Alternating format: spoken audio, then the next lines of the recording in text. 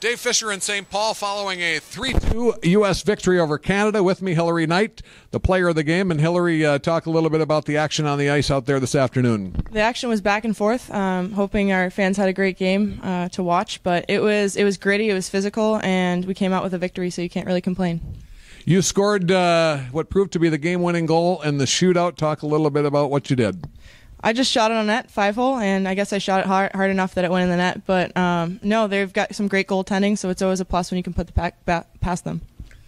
Xcel Energy Center here in St. Paul. A lot of people on hand, more than 9,000. It's got to be fun to play in front of a lot of people. It's great. It's always amazing to put on the USA jersey and play in front of home fans. It's an unreal experience, and we're heading up to Toronto, so we'll be the enemy up there, but it's always amazing to play in front of a good crowd. Your goaltender, Jessie Vetter, 37 saves here this afternoon. What can you say about her? Not much. She's amazing.